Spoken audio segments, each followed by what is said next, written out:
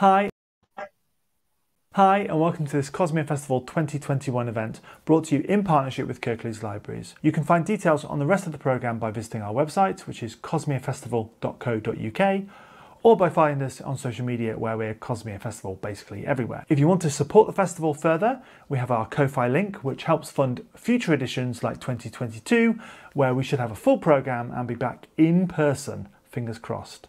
But for now, stay safe, enjoy the show, and we'll see you very soon. So, thank you very much to Dave. Dave's the director of the festival. Hello and welcome to today's session of 2021's Cosmia Festival. I'm Linda and I'm one of the librarians who's lucky enough to look after all the libraries in Kirklees.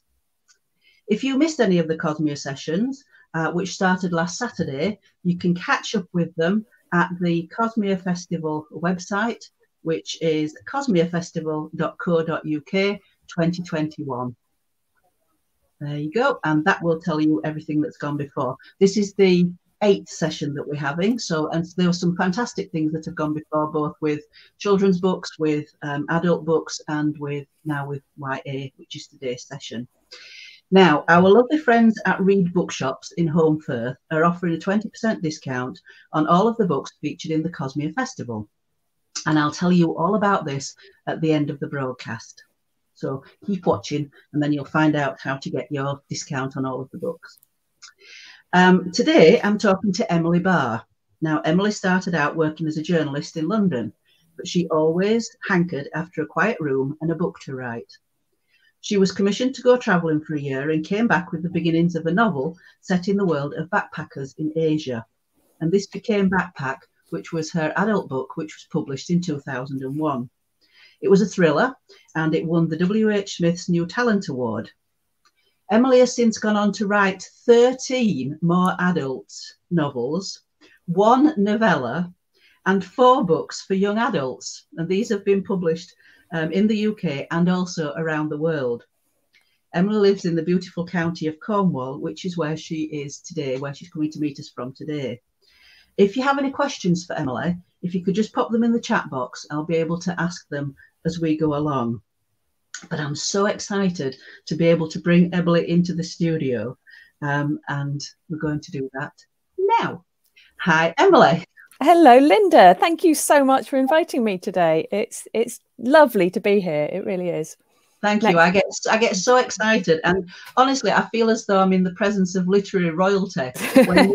When you could have when I looked at your work since 2001, it's absolutely astonishing. The amount of books that the number of books that you've written and the amount of subjects that you've covered. I read somewhere that you said blocking out the world and making things up is my very favourite thing. And you have such an amazing imagination, which has taken your readers into so many different worlds, so many different genres. And so I wondered if it would be possible to start with, I know it's a huge question, just giving our audience a flavour of all the work that you've been doing in that time. Oh, yes. So as you said, I began in 2001 with the publication of Backpack, my first book, which was also the year I had my first child. So those 2001 was a big year for me. Backpack was a travel thriller. I then went on to write 12 loosely termed travel related thrillers for my publisher Headline. The last of them was called The Sleeper, and it was a kind of murder mystery set on, there's a sleeper train between London, Paddington and Penzance in Cornwall, and I was using it quite a lot to travel to and from London if I had to go up for meetings and things from down here in Cornwall.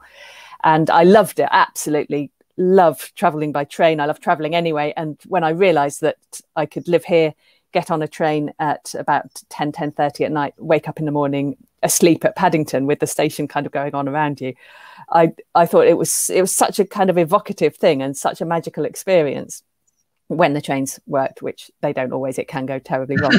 And then I heard anecdotally about a lot of people were using it to travel up on a Sunday night, work in London during the week, travel back down to their families at the weekend. And I heard a story about 2 people doing that having an affair on the train. And I just had one of those moments of like, that's my next book. So The Sleeper was, I suppose, my last, or not last ever, but my most recent adult travel thriller. It then went off into Asia and was quite travel-y in the end. And then from then I moved into writing for young adults, which is something I love to do. I don't think it's coincidence, I started writing YA when my children became kind of that sort of age group. My first child was a teenager, but I did it because I had an idea for a book. Publishing can be very set in what genre you work in. So I was a travel thriller writer, and then the book that was in my head didn't really fit into what I was doing before. I just had I suppose an image of a young woman in somewhere with snow and the midnight sun, not quite knowing why she's there, and it just came from that image to start with. It was really strange. It wasn't something that had happened to me before. But I started writing this book. It wasn't the book I was meant to be writing. I was supposed to be writing another travel thriller. The Sleeper had sold well, and I was supposed to be doing basically more of the same. And I just, for the first time ever, I didn't want to do more of the same. So I was half-heartedly thinking, I'll write another travel thriller. That one was set on a train. Maybe I could do one set on a boat. And then I was kind of doing it by numbers, which had never happened to me before. My heart wasn't really in it. My heart was in this book set in the Arctic. So I was trying to juggle both of them. I tried to make the Arctic book into the book I was meant to be writing. It didn't really work. And then I realized that this Arctic book was actually a young adult book, which I'd never written before. I had read, I was really interested in it as a genre. And I found that I was writing YA without having set out to do it at all. So that was kind of the beginning of my move into YA. As soon as I started thinking of this Arctic book I was writing as YA, it just sort of exploded onto the page. It was about a girl called Flora who lives here in Cornwall and has anterograde amnesia, which means that she has a lot of problems with short-term memory, and she doesn't know where she is or why she's there quite often. I did a lot of research into that condition because I wanted to get it right, and I went to the Arctic and wrote this book. But all the time I was doing it without a publisher, so I was doing it just hoping that it would turn out all right in the end. I was doing lots and lots of freelance work as well to try and make enough money to live off. So it did feel very rash to step away from a publisher I had a long-lasting relationship with, but I just really wanted to write this YA book, so I did. And then, to cut a very long story short, Penguin ended up publishing it, and I've now written Things to Do Before the End of the World is my fourth YA book with Penguin. I have written the fifth one, which I've got actually right next to me because I'm proofreading it right now. It's called Ghosted, and that is the first time I've actually told anybody that. I'm ongoingly writing YA for Penguin, which is wonderful. I absolutely love it. And I also had a book that came to me that I started writing on the side a few years ago just for fun, which was a sci-fi book about a pandemic. This was before COVID, and a little boy who was ill in the pandemic got better and had a voice in his head, which his family initially think is an imaginary friend, but it turns out it might be something a little bit more sinister.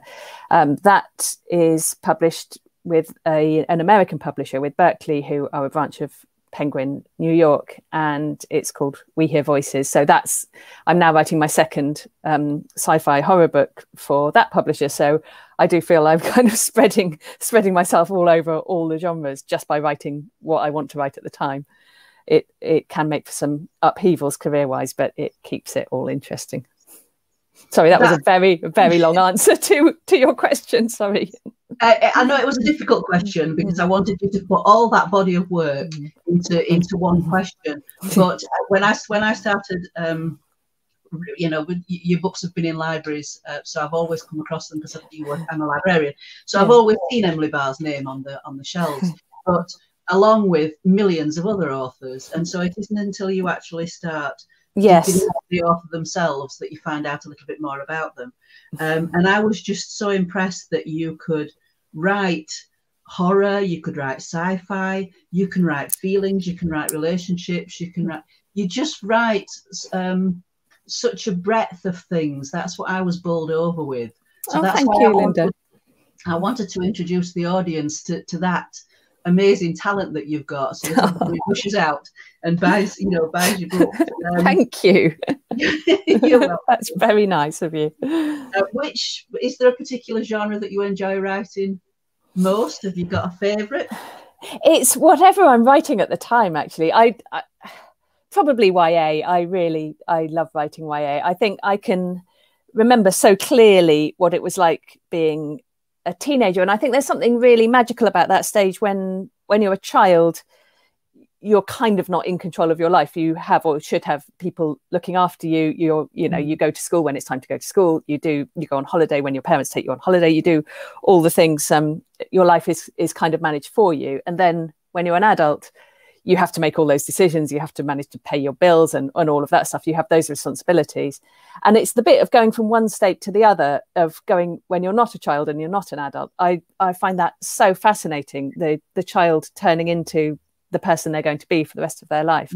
I love that. I love exploring that part of life. I can remember it absolutely vividly myself. My children are now 15, 17 and 20. So I've kind of watched them go from tiny little children, and then suddenly you look at them again and they're adults. It's something I love. And I think with fiction, there's so much to look at and explore in that, so many ideas, that I think that YA will probably always be my actual secret favourite. So do you think you'll carry on writing YA, or will you go back to your adult books? Well, I'd like to do both, actually. I am writing YA at the moment. The book I'm currently working on is my next YA book, and as well as my next sci-fi book. I'm kind of juggling some deadlines at the moment, and then proofreading the next YA book as well.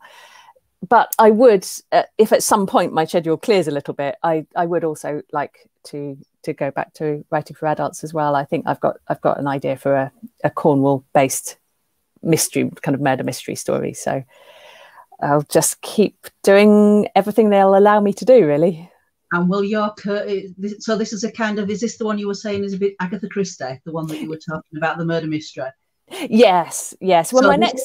Yeah, I've got a couple of murder mysteries on the go. The YA book I'm currently finishing writing is a little bit Agatha Christie. It's a kind of Agatha Christie with teenagers in Cornwall. And then, yes, beyond that, I've got a slightly less formed idea for an adult thriller. Yeah. How on earth do you keep track of it all, though, when you've got all that going on in your mind? How do you focus? How do you focus and come up with these beautiful books? I struggle trying to remember what I'm doing during the day, never mind juggling all that. How do you do it? This was a lovely question that I heard somebody else ask. They said, are you an architect or are you a gardener? When you're writing your books, are you an architect? Do you plan, or are you a gardener? Is it organic? Does it grow? Oh, that's a really nice way of putting it, isn't it?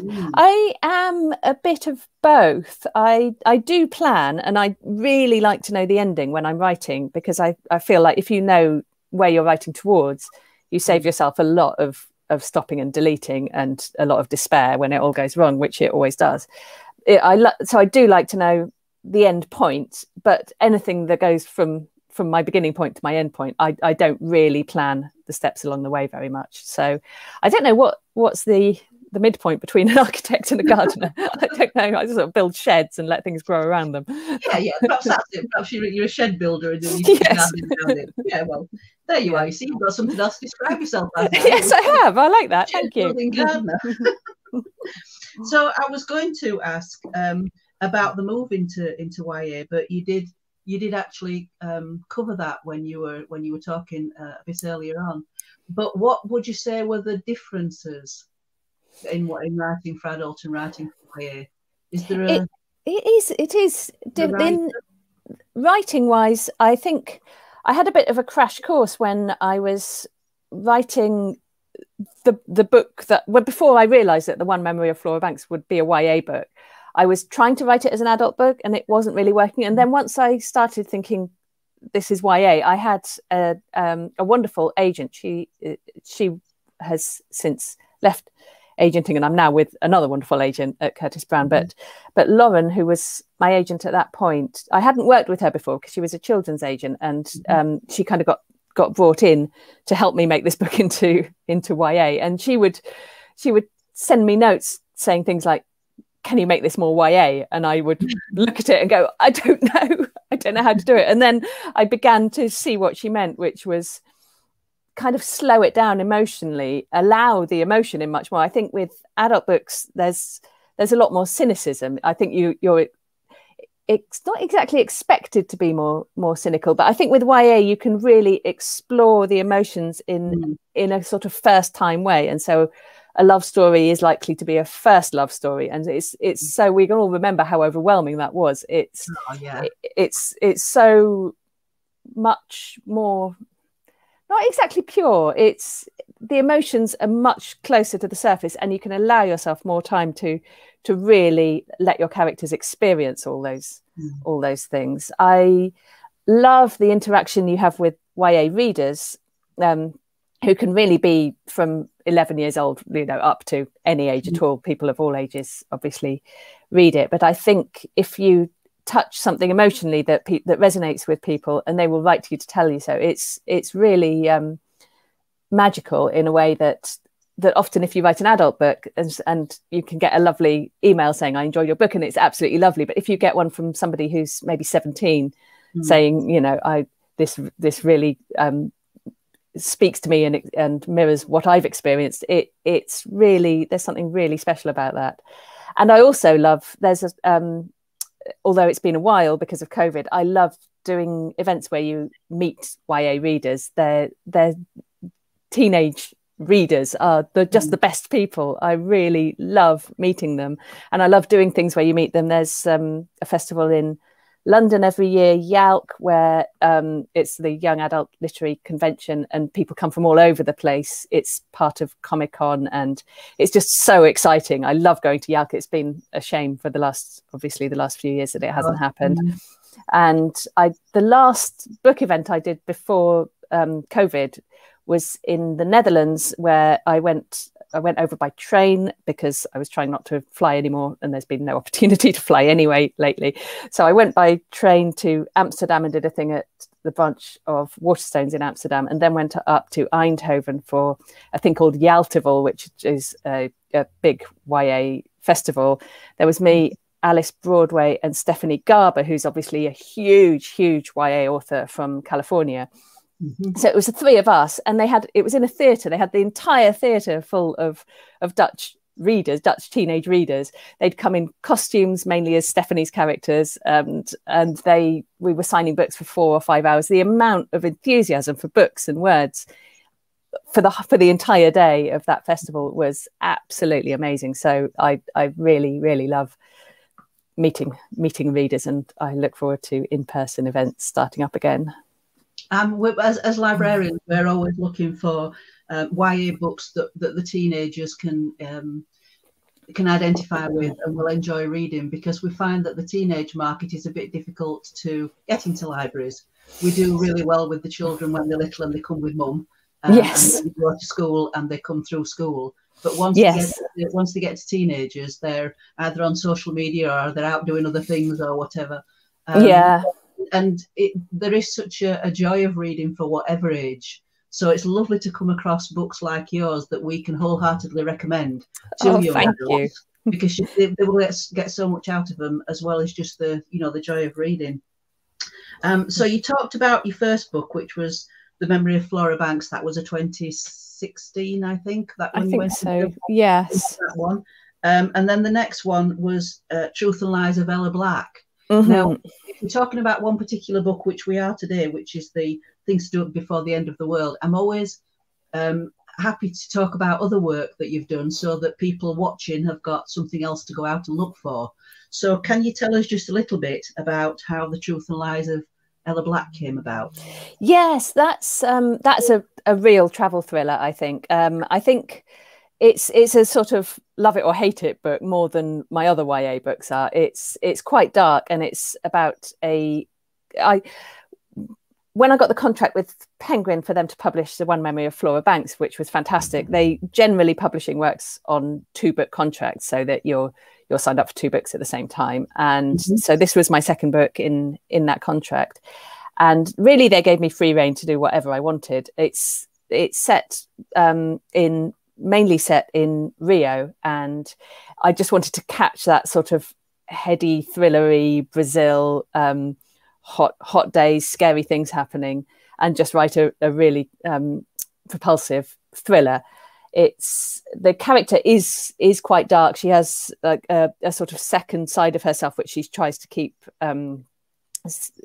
tucked away. So she's called Ella, and then every now and then her dark side takes over, called Bella, and she sort of converses with that. And she's not always very nice, and some readers don't like that and some readers do like it. So when I get emails from readers saying that they like that book, I think, yeah, there's a fellow person with a little bit of a dark side to them. I really enjoyed writing that one because I just really let it all go. She's at school in Kent, and then one day her parents come and take her out of school and take her to Rio, and they won't tell her why, and then she has to unravel all kinds of things about herself, and ends up running away and kind of fending for herself in the favelas of Rio. It was lots of fun to write. I'm getting quite a theme of travel here. I'm getting quite a theme of travel. Is that travel seems to be very important to you? Yes, I love travel, and I love writing about travel as well. I love going to a new place and kind of looking at it with a sort of writing sensibility. I'll take lots of photos, make lots of notes, and then always, unless it's a place that I know really well or have lived, I will always have my character experiencing it as I did, because I think you can't write as somebody who actually comes from that place when you've just visited it as a tourist. So I will generally have characters coming from a sort of background that I know, or a place that I know, and then visiting somewhere, being overwhelmed by the whole thing of the new place. I just absolutely love it. I am not taking aeroplanes anymore, so I'm going to places by train, and if there's anything better than a rail trip, I don't know what it is. I absolutely love it. I'm looking forward to getting out and about a bit more, because it has been... Yeah, once we get back into the new normal, whatever that's going to be. So yeah, that's and I think everybody's capable of a dark side. I think everybody's got a little bit of menace in them, and I think it's exciting when you read about someone who's got two sides to them. Everything that I've read of yours, I've thought, I can identify with that. I can see that person. I can see where all that devilment comes from. The next one then was 2019, which was The Girl Who Came In From the Woods. Yes. I really loved writing that one. It's about a girl called Artie who's grown up in a tiny little community in a forest clearing in India, in a what was set up as a utopian community with a few people, backpackers really from all over the world. She's always lived there, and it's a matriarchy, and it is actually a little community cut off from the world that basically works. So that's all she's ever known. She was the first child of several children born there. And then they get, actually, I hadn't really thought about this in connection with COVID, but an illness hits them, and she is the one who has to go out into the outside world to look for help, and she's totally unprepared for it. So she has a little 4-year-old boy with her, and the two of them have to go walk out of the woods into the outside world, which is somewhere not that far from Mumbai. So she ends up in Mumbai and just being absolutely hit by the heat and the whole experience of the massive city, when she has only ever lived in a tiny little world that she could see the edges of. So that was she, and then she ends up coming over to Britain to live with her maternal grandparents and having to fit into a suburban British life when that's not at all what she knew, and then kind of working out various things about things that have happened that she hasn't been aware of before. I'm trying to give no spoilers, but it's don't give us any spoilers. I'm just thinking again, when thinking about the travel, you say that this one's set in Mumbai. Do you so obviously you have to fly. You have to go to these places for your research. I did go there. Yes, yes. Wonderful places.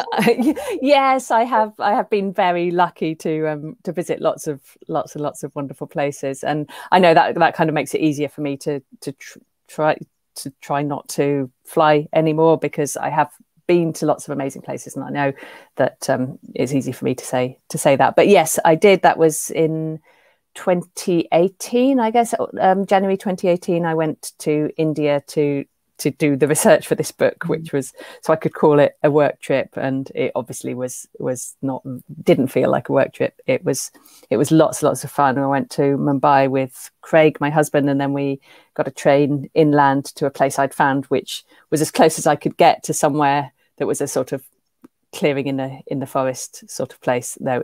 And we stayed in a little place that had tree houses and hammocks, and it was amazing. Yeah, it wasn't really work. It was and wonderful. that again is the beauty of your books, because a lot of people can't travel. I mean, I was brought up on a farm. I didn't go on an aeroplane till I was coming up to 30.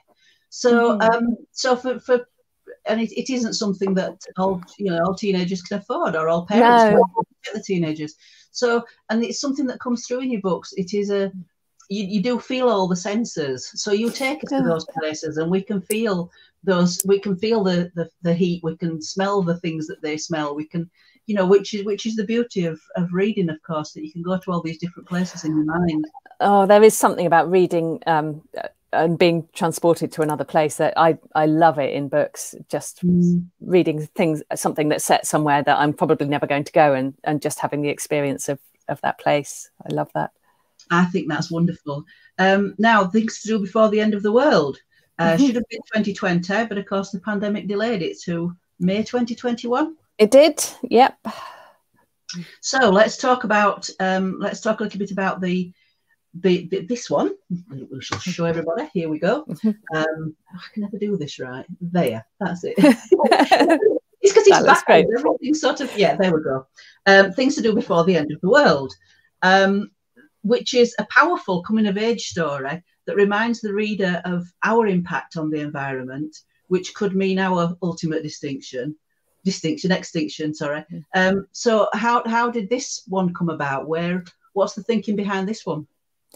I wanted to write about environmental matters and climate change. I wanted to do it in a fictional way. So I started because I think that the generation who are now teenagers are growing up in quite a scary world. And I think that climate change is something that eventually we're going to have to properly tackle, although it keeps on and on not happening.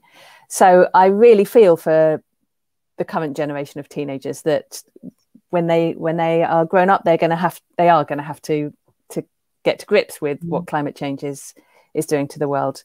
And so I started to think about what if it was compressed, what if it was happening sooner, and what actually would we all do if there was an end date when the pollution was so accelerated that we knew roughly when we wouldn't be able to breathe the air anymore. So I kind of made up a scenario where the melting of the permafrost released things into the atmosphere, and eventually that would mean there was no stopping it and we wouldn't be able to breathe the air anymore, and there was a date for when that would happen. So I kind of read up on the science a bit, but basically I made up the science, and that luckily isn't going to happen.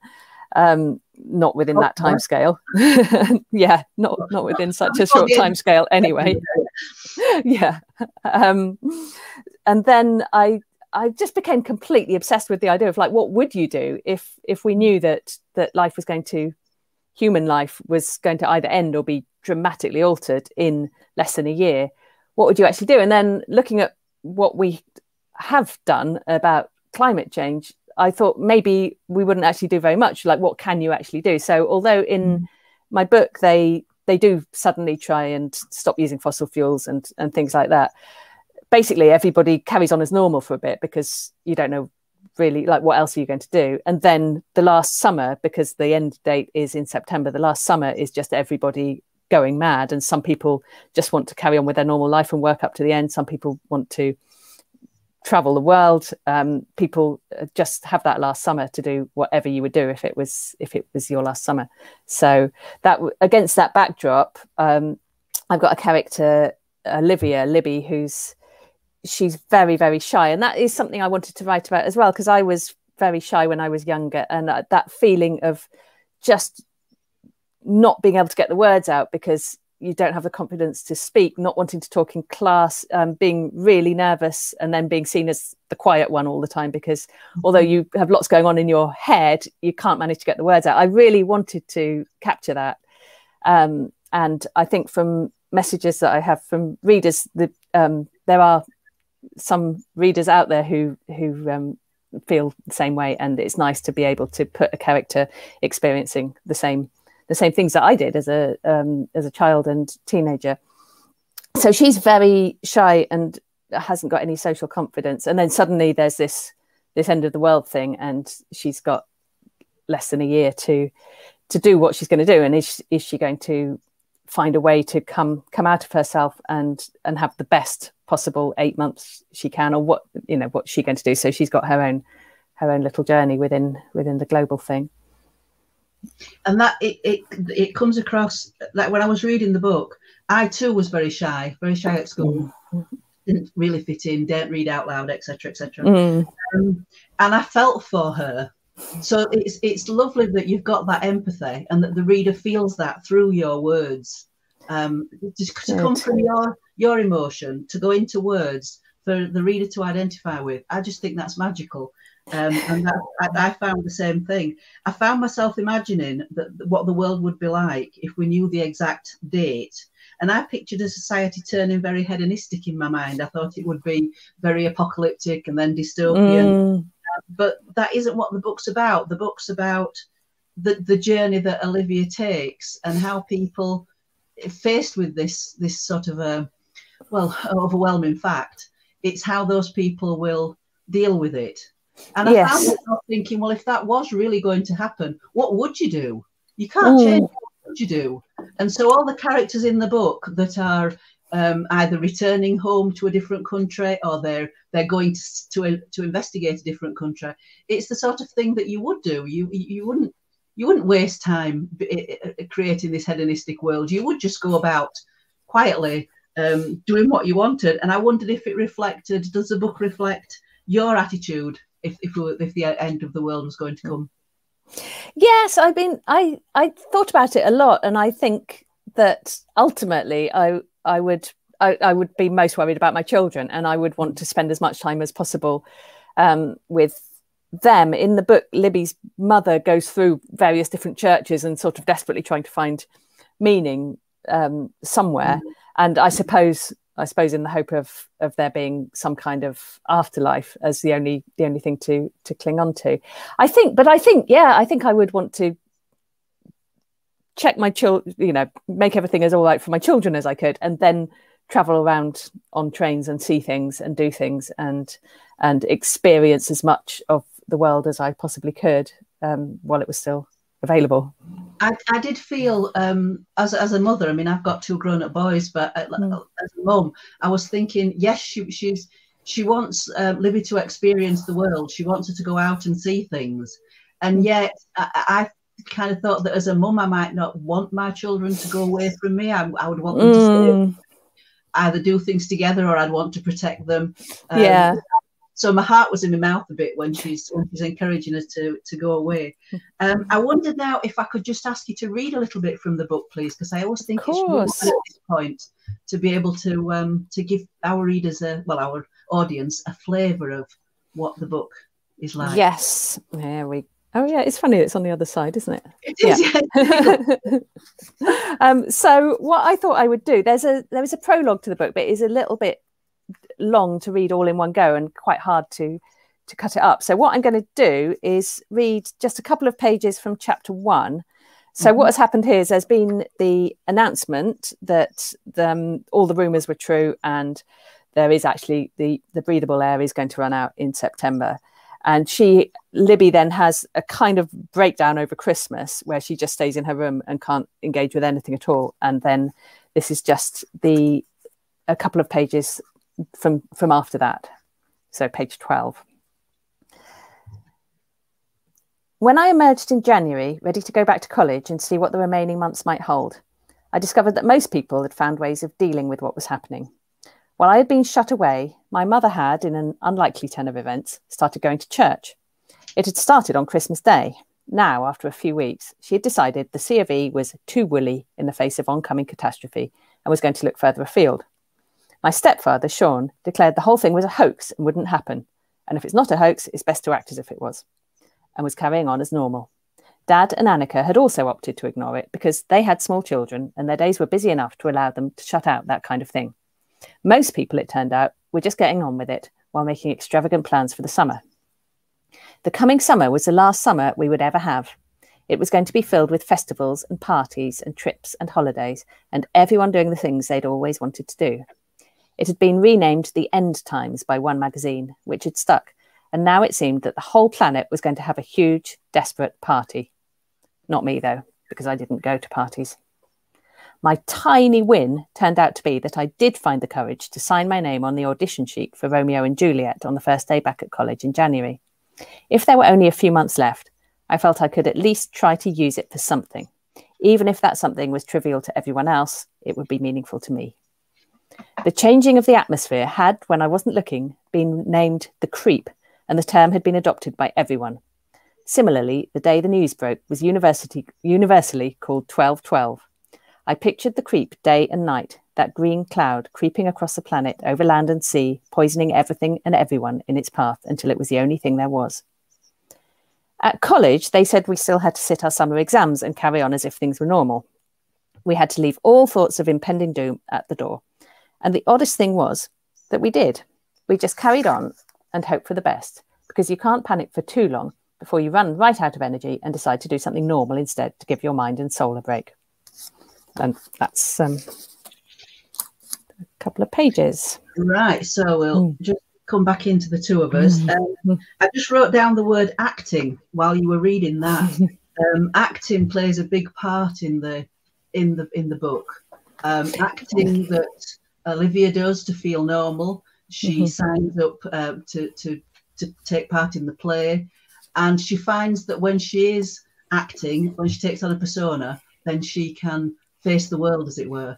And yes, I found that so interesting, because that's something that I can identify with. If you put that cloak on and become an actress or an actor, as we're all called now, as they're all called, then you can be anything you want to be, and that kind of gets round that nervous. So I love the way you brought that in. Oh, thank you very much. Yes, it does. And I mean, I'm not much of an actor, but I do remember I loved doing drama and things at school, because, like you say, it gives you can be somebody else, and that somehow frees you up to be able to speak and join in. And yes, you just put on that cloak of being somebody else. And I don't think it's too much of a spoiler to say that Libby is visited by a cousin she didn't know she had, who's come over on a boat from America to see Europe as part of her end times things. Natasha, who is a huge influence on how she spends the remaining, the months of the summer, I suppose. And under Natasha's influence, she does go out and learn how to put on a persona and do things she would never ever have imagined doing in her normal home life. So I think the acting, I was trying to put the seed of the acting thing in what she does at the beginning to kind of grow into a slightly different sort of acting that she and Natasha do when they're out and about in Europe. Yeah, and we're not going to say what they do or why, but then again, the acting comes back into it as the story progresses, because we find that other people are acting as well. Exactly, we do. Yeah. Who do you trust? Who would have known? The book has so many diversities of issues. There's mental health, there's LGBTQ, the step families, and the relationships that come about through those issues. Do you think this is important in YA? Is it more important than adult?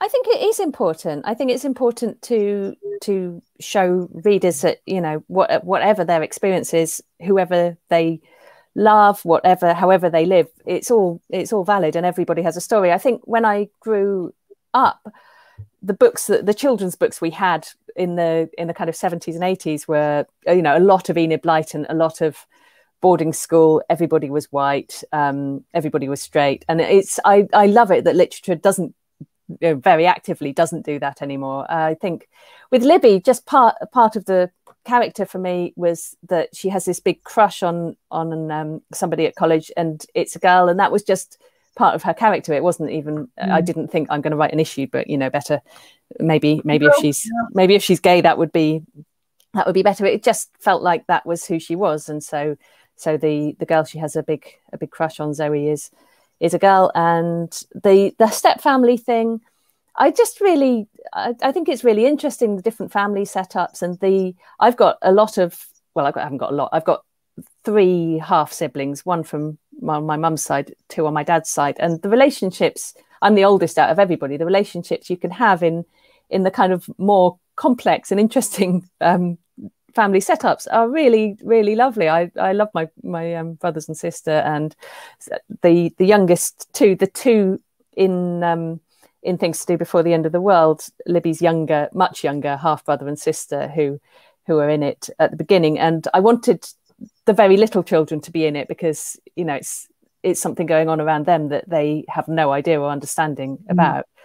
But the relationship she has with them, where she goes over to babysit for them, and at the moment the parents walk out of the door, she lets them have chocolate and watch telly and do all the things that she's just been told not to do. It really comes from my experience at her age of having much younger half brother and sister, and just loving that relationship with them. It's something really magical. It's like you're not a parent, you're not a sibling of their generation. You could be just somebody a little bit different. So I really liked writing about that as well. A child said to me a little while back, I said, we were doing science experiments, and I said, we're going to have to wait until we get an adult. And this child said to me, but you're an adult. And I said, no, I'm not really. I'm not really a grown-up. And she said to me, are you a teenager? I said, yes. Yeah. I love the idea that the little ones kind of look up to the older children. You know, they look up to the teenagers, don't they? They do. Lovely. Of course, having the little ones in the story, it gives another dimension of what future are they going to have. Exactly. They're all the ones who know nothing about what's happening now, and yet what will ultimately be their time when they grow up is what we are creating now. So that was yet another dimension that came in there. Yeah, thank you. Yes, it was. I felt like it needed just that the total innocence of the very little children as well, because they're growing up in, or you know, depending how you interpret the ending of the book, they're in a world where they've made no decisions and it's all happening around them. And I love that Libby's got such a relationship with the relationship that she has with her father, because Libby is shy and finds it difficult to talk, and we find that her dad, she gets it from her dad. But I love the fact that she's got both parents in her life, and she's got a relationship with both new partners in her life. So I think that's lovely that you've got that close-knit family around her, and you're dealing with a subject which is the end of the world. So, yes. You know, I thought that was lovely that she's got everybody around her. I won't say anything else. Now, you said on Twitter, I've just had one of those rare, lovely writing sessions where the book did its own thing and I was just along for the ride. Oh, yeah. And I thought that was such a wonderful thing to say. I've heard that echoed by other writers. Is it something that can be learned, or is it a gift that you instinctively have? Because I know that you do teach writing courses, and I want to go on to talk a little bit about the writing process and that side of it. So where does that come from, this lovely idea that the character is on your shoulder telling the story? Oh, it's lovely when that happens. Yes, I think it is a part of the process that there some days it's really hard and you just have to make yourself keep going. And I block out the world. I switch off the internet and shut myself away and I have all kinds of techniques for that.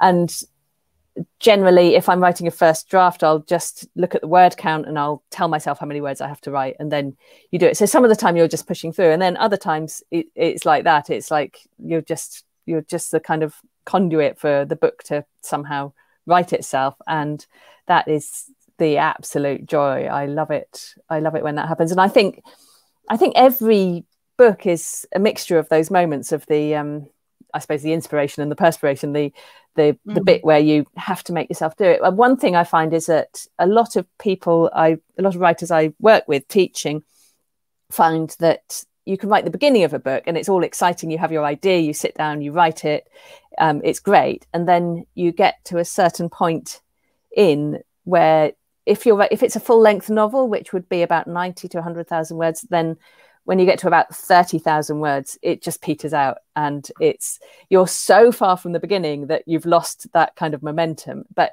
you realize you're absolutely nowhere near the end. And that's that kind of 30,000-ish word slump happens to everybody. It happens to me every single book, and that bit you very much just have to write your way through it. It's like going on a bear hunt. We can't go over it, we can't go under it. Oh no, we've got to go through it, and you've just got to go through it.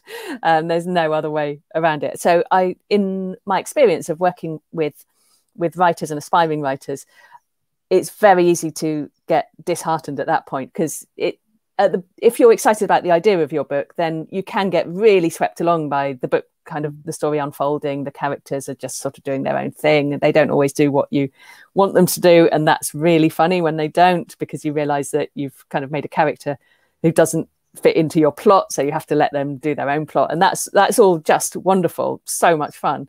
And then it will grind to a halt, and you'll think, well, now what? I'm nowhere near the end of the book. I can't do it.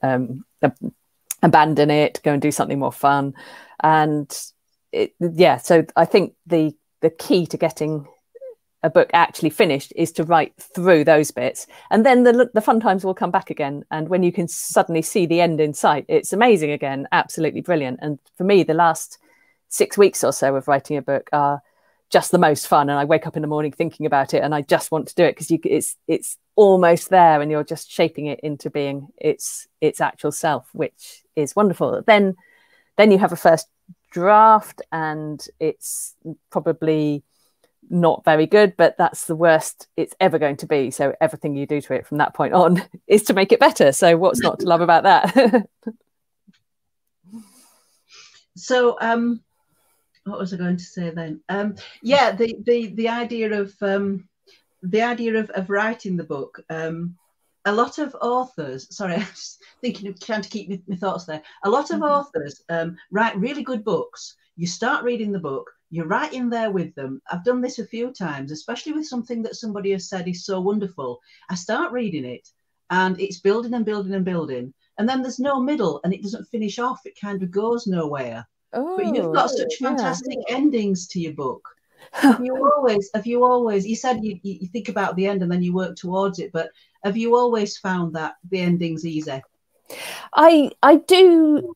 I think if you do know what your end point is going to be, it really, really, really, really helps, because you just don't want it to fizzle out like that at all. And and actually thinking about my books, I mean, things to do before the end of the world is obviously working towards its own built-in ending. And I won't say quite how it ends, but I wanted to make it a little bit, to leave it a little bit open-ended, but to end it not with total horror. So that was, it had its own timescale going on. The clock was ticking all the way through the book, and it obviously makes its way through to that date in September.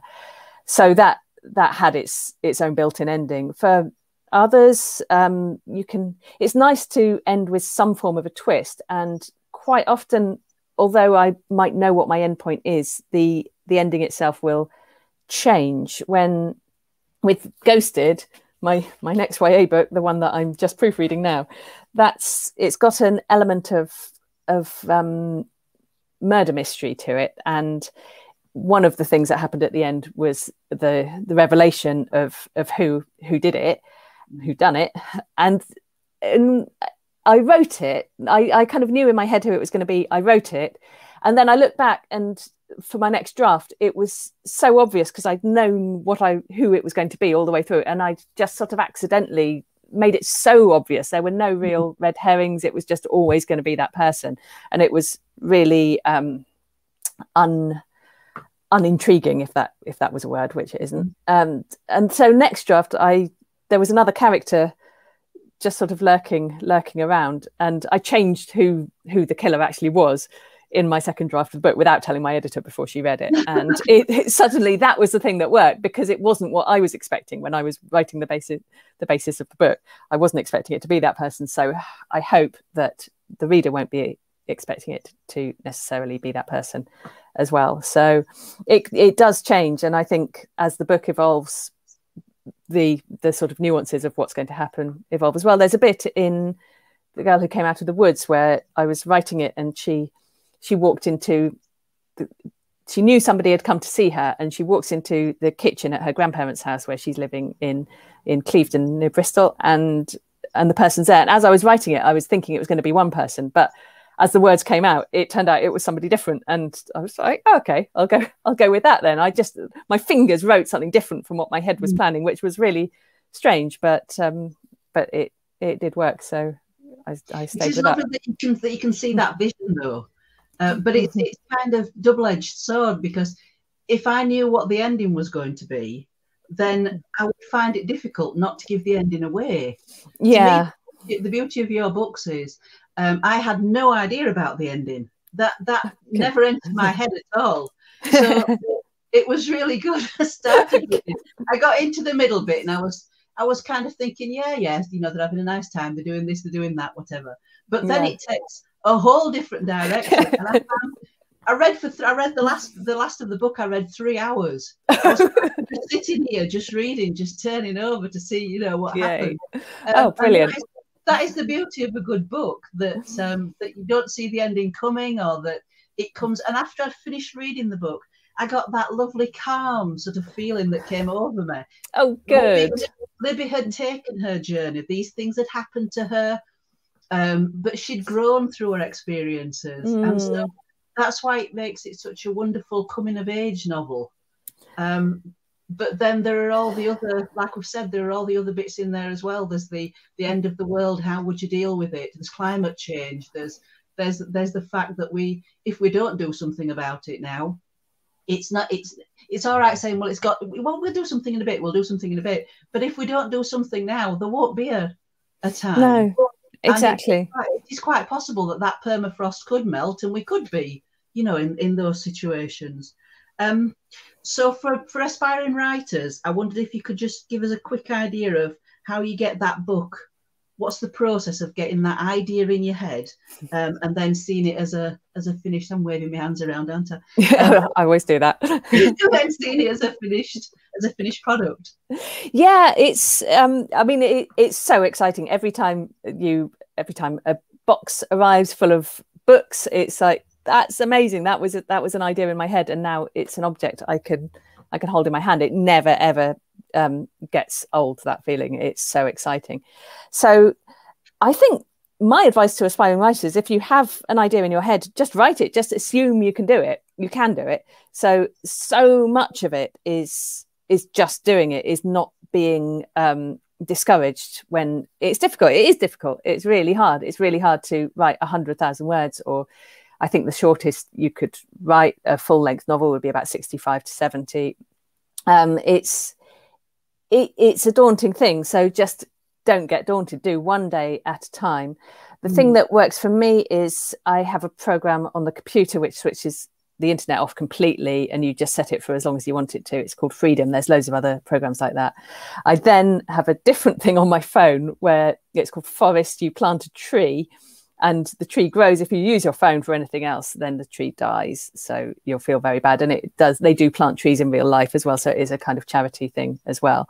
So I just switch myself off completely from all distractions, shut the door, don't let anyone talk to me, and just write it. If you write 1,000 words a day, then in 70 days, you've got a draft of a novel. It's like you literally will. So just write it. Don't look back. And if, 70 days time, that's not very long. That's just over 2 months. You can write a first draft in that time. Don't worry if it's what you're writing seems bad. Sometimes it will feel like the worst thing that has ever been written in the history of the world. That happens to me every book. Just if things aren't going right, just write them in the direction you want them to go on. Leave yourself notes all over the place. My speciality is leaving myself notes saying things like, make this good. And then when I come to look at it, I thanks, I'll just do that then. But leave yourself notes if you want things to change direction. You'll want to drop things in which come to fruition later and things like that. Just do it as scaffolding, really. Just write it. And then however bad it is, once you've got that 70,000 words, you've got a draft of your book, and that means that your book exists. You have a manuscript, and all you can do is use it as a platform and make it better. And then suddenly it becomes more manageable. It feels like you can do it. You can, if there's a bit that you're getting stuck on, just skip it, jump to the next bit you want to write. Very often that will, I'm not sure there's a famous piece of writing advice, and I can't remember who it's from, saying like, basically don't write the boring bits. If you're getting stuck somewhere, it might be that it's a boring bit. So don't write it, just jump to the next bit you want to write, and you might come back and fill that in, or you might find that you don't need to. There's such a joy to going back and editing and rewriting and seeing what you need to change. Have a bit, once you've got that basic first draft, step away from it for a couple of weeks if you can, and then come back and you'll see it with completely new editor's eyes, and you'll know what you need to do, and then you're halfway there. You really are more than halfway there. Just keep at it, do another draft, step away again, come back, and then you might think, actually, this isn't so bad. So it can be done. And the main reason people don't write their books is because it is so daunting and it's so easy to get discouraged. But don't give up. That's my writing advice, really. I think it's when you talk about 75,000 words, when I think about what you write for your dissertation, you think that's a lot. But you're making it up though, so for your dissertation you have to like reference everything, and it's all academic. This you can literally write anything, so you're just writing things off the top of your head, and then you can go back and research them afterwards and write them properly. I think the best bit I take away from that is don't write the boring bits. That's really clever, because if you just write down, anything that I have to do, like doing these, I write all the bits down and then I fill the bits in between. I come across, I'll just, and I write all that down. Computers are great because you can do it on there, and then you just fill the bits in, in between as you go along. So I think that's excellent advice for everybody. Right, I'm just looking at the clock. We've talked for an hour already, and I could just carry on talking to you about the rest of your books, because it's just so fabulous that you have all these wonderful ideas and then you can share them. And what a wonderful thing to look at when you turn around and look at a bookshelf. And all that is your work, and you've done that. It really is fantastic. So thank you so much for being with us today. Thank you for all your wonderful books that you've written. It's been a pleasure to talk to you this afternoon. It's an honour to talk to you, and I'm looking forward to reading so much more of your work. I think I might go to Flora Banks next.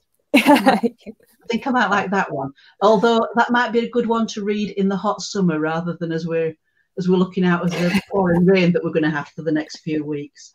Yeah, that's true. So if you just like to stay with us, please, I'll just finish telling people what's going to happen next. Oh, lovely. Thank you, Linda. Thanks. And then we'll be able to have a quiet chat afterwards, if that's all right with you.